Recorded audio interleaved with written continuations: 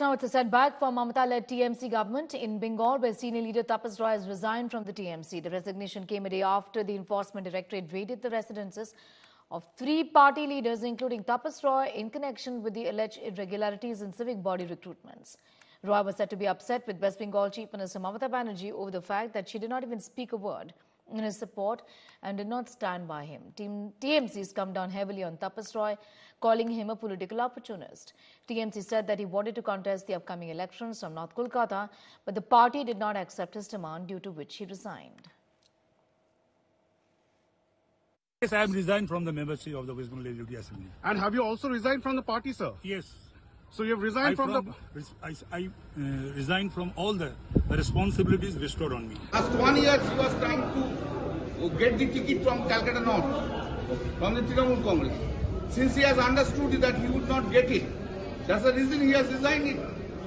He is a political opportunist. He wants to save from the ED. ED has went to his house a few months back. He wants to save. He had a link with Suvendu Adhikari for so many 1 year.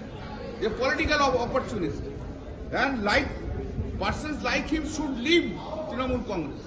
When the ED raids happened, you said nobody from the party contacted me, nobody tried to reach me. And on the other hand, you are saying that ED seized my phone.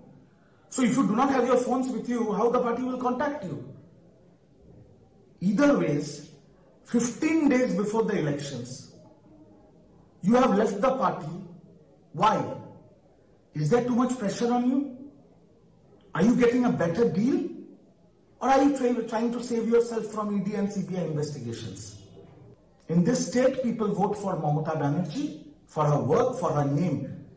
And they will vote for Mamata Banerjee. And now, people will teach you a lesson for what you have done against Trinamool Congress.